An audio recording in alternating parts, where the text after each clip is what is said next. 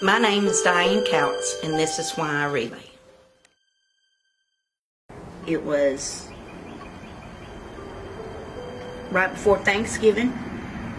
I got my first port put in, and the week before Thanksgiving I got my first treatment. So I got through with my treatments in March of 2016.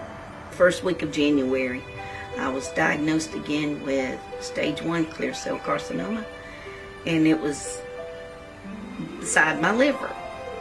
And so we started aggressive chemotherapy, and it lasted through September of 2016. If it wasn't for Relay, there'd be no research, and there would be nobody that actually cared for a cure for cancer. I do participate in their fundraisers. I buy their ribbons, I'll donate to bake sales, and my mother